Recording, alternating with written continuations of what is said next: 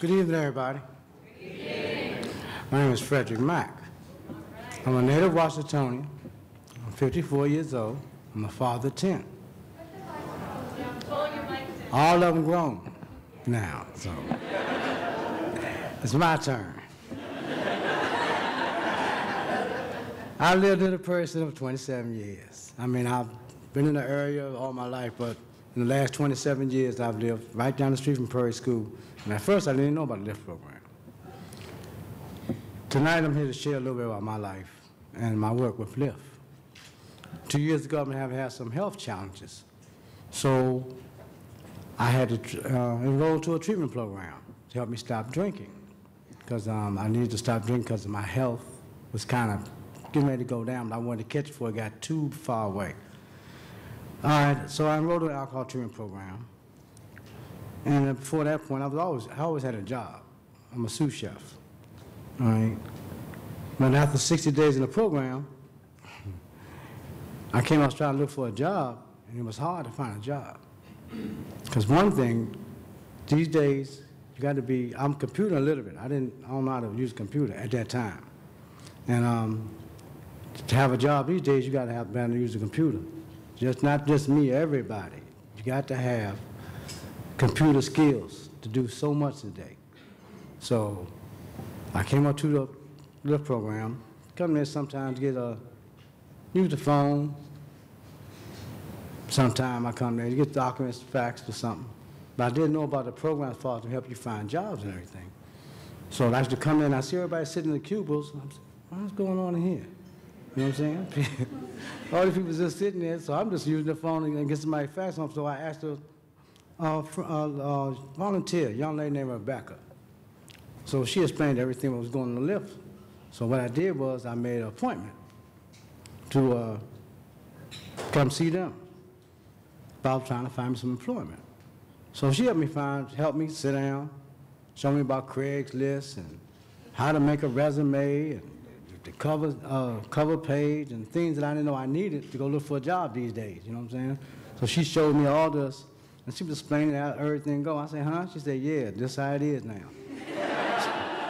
I was kind of like in shock, you know. But she guided me on, her and the other volunteers. When she couldn't help me, if she had somebody else in there would help me out. They taught me a lot of stuff, man.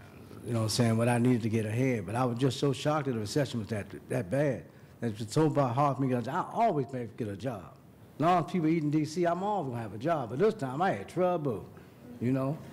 So when I started working with them, she would help me every day. I mean, we put out like over 40 resumes in an average of 3 weeks, 24 applications. Still couldn't get a job. But they stuck with me.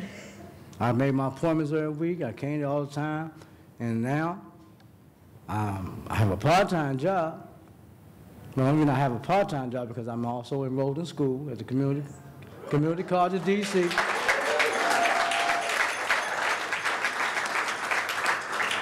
Okay. I'm also working on I have my food handler's license today. Okay. I'm working on SRO, a single room occupancy, you know, get on my own.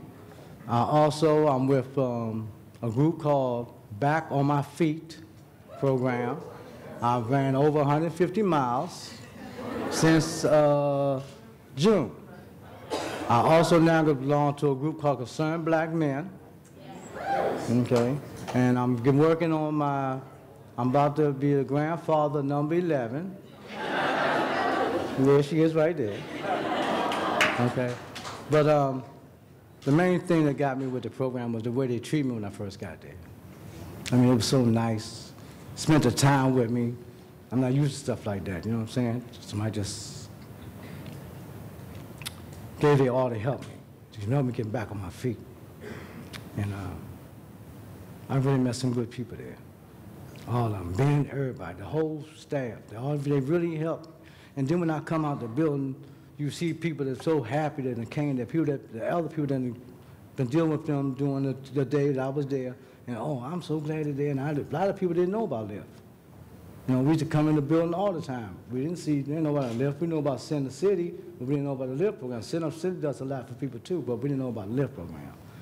And the only thing I want to say now, they treated me so good, they brought my self-esteem up, you know what I'm saying, gave me some hope.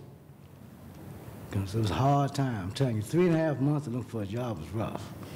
Me, 3.5 years. I have over 35 years experience in cooking. And it took me that long to get a job. But they stuck with me, and they got me a job. And they got me, I feel good about myself today. You know what I'm saying?